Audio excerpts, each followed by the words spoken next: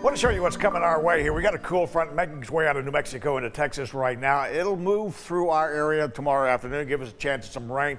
We'll see a few spotty showers tonight and early in the morning. We're in the warm sector of the system right now. That's out ahead of that frontal system, and that's going to give us some cloudy skies tonight and some mist and drizzle, maybe even a little bit of fog. Live look from the Standard Insurance Skyline weather camera, downtown Temple. That is just a beautiful, beautiful late afternoon picture there at Kyle Hotel. Nice day for us today. Yesterday was nice as well. A little on the windy side. The winds finally dropped off. We had a clear night for viewing of the eclipse last night. Now we got clouds building back in across much of the state. I could see a couple of sprinkles before the night's over with. That's all I'm counting on is some sprinkles this evening before the main body of the rain gets here, probably tomorrow evening. Highs today into the low 60s in just about every spot in central Texas. We saw 63 in Meridian and in Marlin today, 64 in Cameron, 59 was the high being recorded in Mahia. Cloudy skies, the forecast for tonight, 20% chance of some light rain. Sprinkles, 53 the overnight low, and a rather gusty south wind, 10 to 20 miles an hour with gusts close to 25 at times. Your Tuesday, overcast gray skies, 20% chances of showers.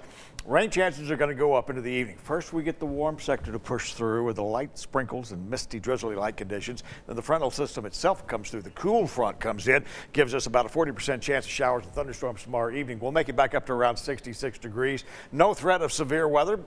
Rain chances really better as we head towards the evening hours tomorrow and into Tuesday morning. And then we're looking at the possibility of possibly a couple of thunderstorms pushing their way through along that frontal boundary. Otherwise, quiet weather conditions for us. 60 right now. We're looking at winds out of the south at almost 20 miles an hour, 55% relative humidity. Front comes through, 20% chance of showers tomorrow afternoon, 40% tomorrow night. Then we straighten up nicely for Wednesday, Thursday. Another little system gives us a wind shift before we get to the weekend. Another little cool down. Look at that, 53 for a low tonight, 35 Wednesday morning, 32 Thursday morning, drop down to 29 on Friday. Then we moderate as we head back into the weekend again. So be mindful it's not as drastic a roller coaster as we were on last week, not like the big temperature swings we were seeing, but still, nonetheless, a little drop in temperatures, warm back up, drop down, warm back up. The big takeaway from this forecast is after tonight and tomorrow night, it looks like rain-free conditions for about 4 or 5 days. Okay.